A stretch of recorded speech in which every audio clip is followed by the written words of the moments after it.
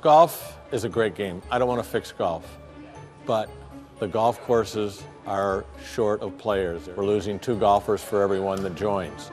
So there's a way to fix it. The biggest problem with golf is speed of play.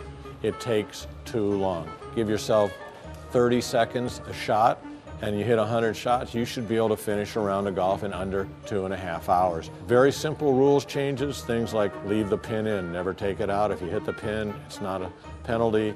You don't mark your ball, you don't rake traps, save enormous amounts of time.